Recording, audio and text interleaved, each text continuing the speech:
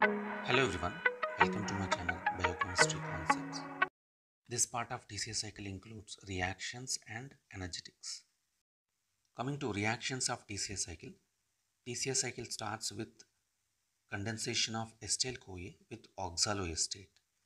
So this is the first reaction catalyzed by the enzyme citrate synthase. So 2 carbon compound acetyl-CoA plus 4 carbon compound oxaloacetate, they condense to form a 6 carbon compound citrate. Now in this reaction coenzyme A is released. Citrate, which is formed here in the next reaction catalyzed by aconitase, in the next two reactions with the release of water and addition of water, it is converted into isocitrate. So there is simply intramolecular rearrangement that leads to formation of isocitrate. So this isocitrate in the next reaction undergoes oxidation catalyzed by isocitrate dehydrogenase. In these reactions, NAD is converted into NADH and this isocitrate is converted into oxalosuccinate. And this oxalosuccinate in the next reaction again catalyzed by isocitrate dehydrogenase.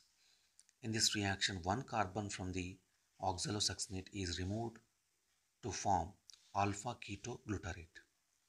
Alpha ketoglutarate again undergoes oxidation by the action of enzyme alpha ketoglutarate dehydrogenase, which leads to formation of succinyl CoA. So during this reaction, NAD is reduced and also one more carbon is removed from the alpha ketoglutarate. So the reaction catalyzed by isocitrate dehydrogenase and alpha ketoglutarate dehydrogenase removes two carbons. So these two carbons are the carbons of acetyl CoA. And also during these reactions, NAD is reduced to NADH. Now the succinyl CoA is converted into succinate by succinate thiokinase. So during this conversion, one high energy compound, that is GTP, is produced. So as it is produced directly from the substrate or at the level of substrate, so this type of reaction is called as substrate level phosphorylation. This is the only substrate level phosphorylation reaction in TCA cycle. So and one more change during this conversion is the coenzyme A is released. So the succinate in the next reaction is converted into fumarate by succinate dehydrogenase. And during this reaction, succinate is oxidized and FAD is converted into FADH2. So that means succinate is oxidized and coenzyme FAD is reduced. Fumarate is converted into malate by fumarase, and malate in the next reaction is again converted back to oxaloacetate by the action of enzyme malate dehydrogenase. So here malate is again oxidized to oxaloacetate, whereas NAD is reduced to NADH. So when you see oxaloacetate is finally regenerated. So as we have discussed, the first reaction is condensation of acetyl-CoA and oxaloacetate. So oxaloacetate and acetyl-CoA condense to create this TC cycle. But at the end of the reactions, again oxaloacetate is regenerated, whereas the two carbons of acetyl-CoA, they are removed in the form of carbon dioxide.